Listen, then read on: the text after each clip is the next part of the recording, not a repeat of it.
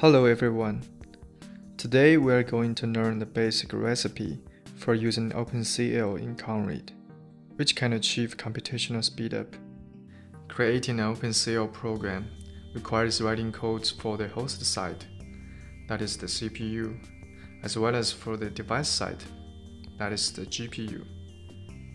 The host program tells the device to execute the kernel, but setup procedures must be performed in order to actually run the code, including initialization and execution.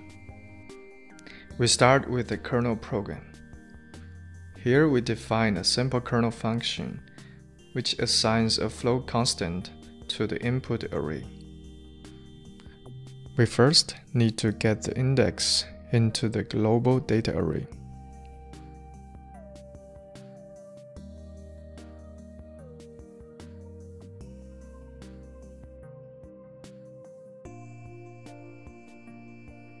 Before assignment, we need to perform a boundary check for the array.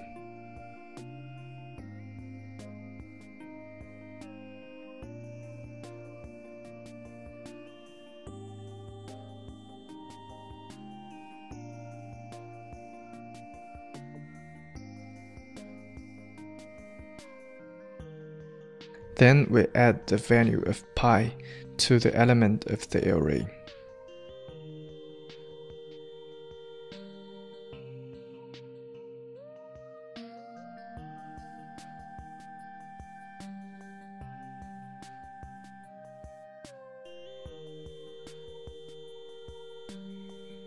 Now we start to implement the host program. The first thing to be done on the host side is to create a context using the function getStaticContext.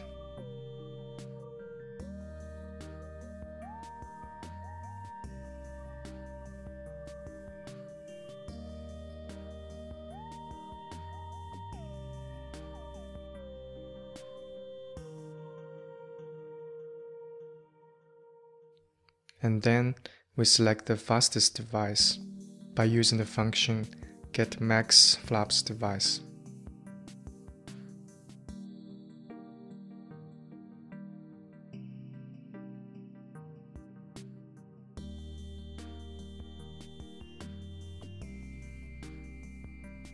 We need to create the command queue object, which is used by the host to control the device to perform, for example, kernel execution or memory copy.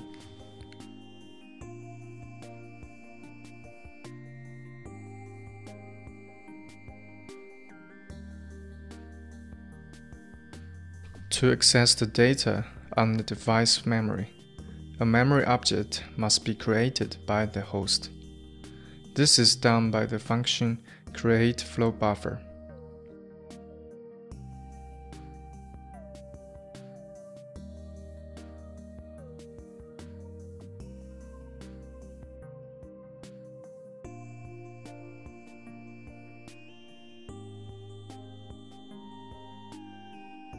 The first argument specifies the global work size. The second argument specifies that the kernel will both read and write to the allocated memory.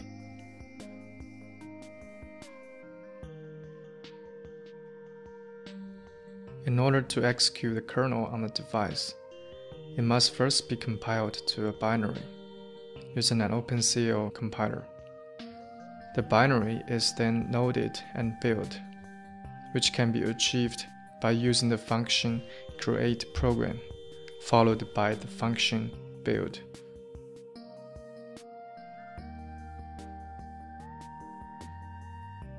The only argument for the prior function is the source of the kernel program, which can be obtained through the static function getResourceAsString.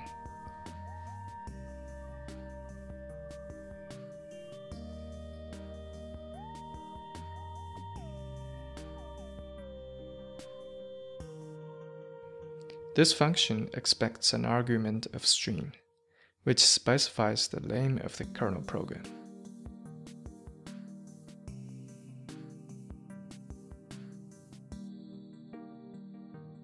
The next step is to create a kernel object for each kernel function.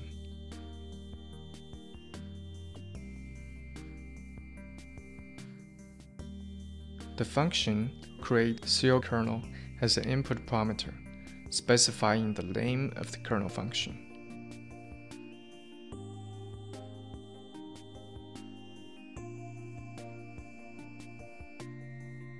Once the kernel object is created, the arguments to the kernel must be set. This can be done by using the function putargs and putarg successively. The argument of the first function specifies the first argument of the kernel function, which is represented by the input buffer. The argument of the second function specifies the second argument of the kernel, that is, the number of elements to be passed in. Finally, we write buffer data to the device, execute the kernel, and get the computed results back.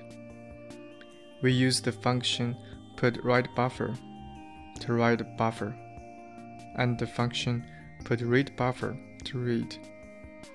The first arguments of them specify the write and read buffer, respectively. The second arguments specify if we want to block the read process or not. We should set it to true for synchronous copy of the buffer.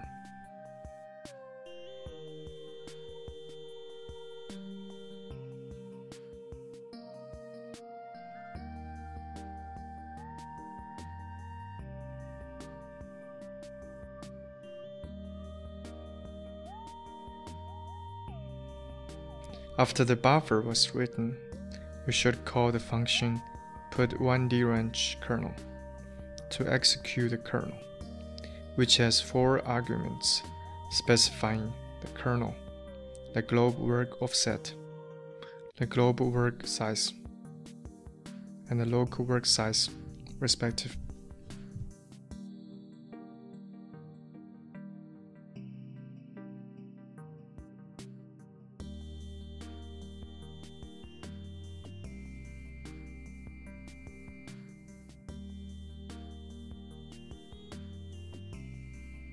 Now we can run the host program. If this is the first time running OpenCL, a dialog will appear, prompting us to create a configuration file. Click Yes and choose the OpenCL device that is to use.